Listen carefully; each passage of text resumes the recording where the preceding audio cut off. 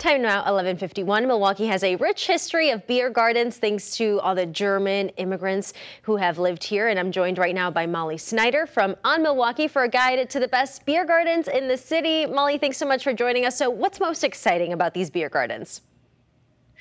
Well, after last year, where beer gardens in 2020 were like the saving grace of our social life, it was a one place, a few places we go outside and enjoy.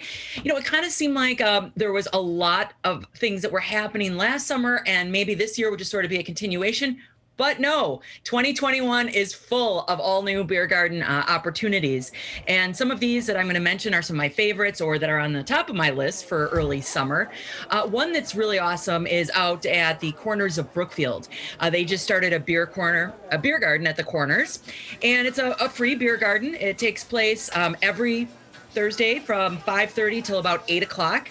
There's live music, there's beer from Cafe Hollander. There's plenty of restaurants there that you can grab something to eat, come listen to some music, and have a stein of beer. So it's a really nice one. Parking's easy in, easy out. It's a great opportunity for the whole family, which is always something about beer gardens that's great, is that you can bring the kids. It's totally acceptable. It's fine. You can have a beer, enjoy some music, be outside. It's wonderful. Yeah, Lindsay's shaking her head yes.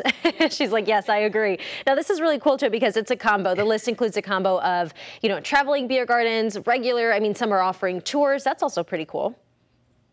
Yeah, absolutely. There's so many pop-up beer gardens this summer, and the best way to check those out is to go to OnMilwaukee and look at our full list of all of those. Another one that we're really excited about that just popped up is the beer garden at the War Memorial Center. That's basically by the Art Museum on the lake.